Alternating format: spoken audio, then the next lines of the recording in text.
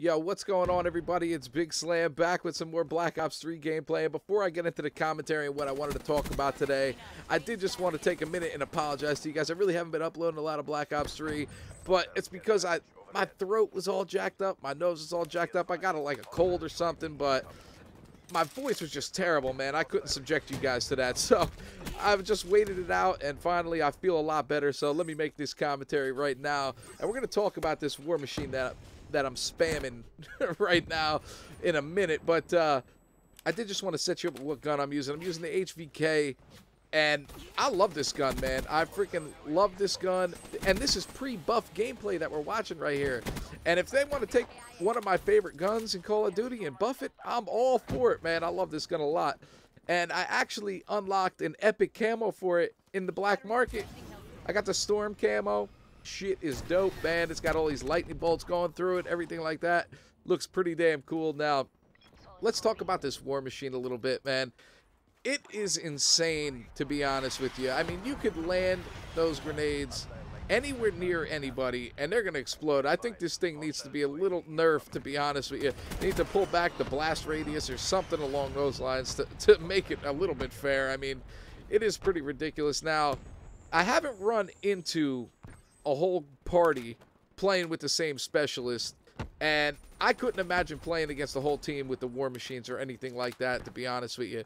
But that tells me it's pretty balanced when you're not seeing one specialist all the time. I'm seeing everybody's using different shit, man, and that's great to me. That shows me that it's pretty balanced. Now, there may be a couple people that use the Hive a little bit more, the war machine, but I mean, what are you going to do? You know what I'm saying? I think they're pretty well balanced, but a little bit of a nerf to this thing. Let me know in the comment section what you guys think about the war machine. And I also want to know what your favorite specialist is in Black Ops 3. Mine's the war machine, and I'm using it until they freaking nerf the goddamn thing. But anyway, yeah, put that down in the comment section. I'd love to see what you guys are using. But I know I'm behind on these buffs and nerfs and everything that happened with these weapons recently. Now, it's probably, what, like a week ago maybe now that these nerfs and buffs happened. But I did want to talk about them a little bit because they nerfed the Gorgon, the XR2, the Pharaoh, the VMP, and the Haymaker. Now, I'm just going to be real with you guys, man. I know the Gorgon sucks when you run into it, but the fire rate on that thing is so goddamn slow. It's a 2-hit kill, and I haven't really run into it a ton. Now, there was a couple guys using it, but, I mean, it's pretty easy to evade that gun. Now, if somebody's got some sick-ass aim, you're kind of fucked, but what are you going to do, man? Anyway, it got a little bit of a nerf. I don't even think they really nerfed it. They took some ammo out of the clip, I think, is what I read. But the XR2 got nerfed, and I was running into a bunch of those. The Pharaoh, haven't really run into a lot of that. But the VMP is the gun that caught the nerf, and it deserved it, all right? The VMP knew it was overpowered, and it knew it needed a nerf.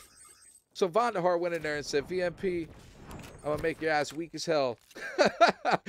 Now, I've run into that gun all the goddamn time. It was a little bit annoying, but the range on it wasn't all that great. So, to me, I never felt like it was too big of a problem, to be honest with you.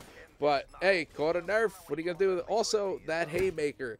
Now, the Haymaker, I wasn't running into a lot of people using that stuff, so it never really bothered me all that much. And the guns that got buffed, which I really only care about two, the Razorback and the HVK. As we talked about the HVK already, the Dingo caught a buff. KRM, Argus, and the Locust. Now, I don't use LMGs or shotguns or snipers, so any of those other guns I really don't care about, but whatever.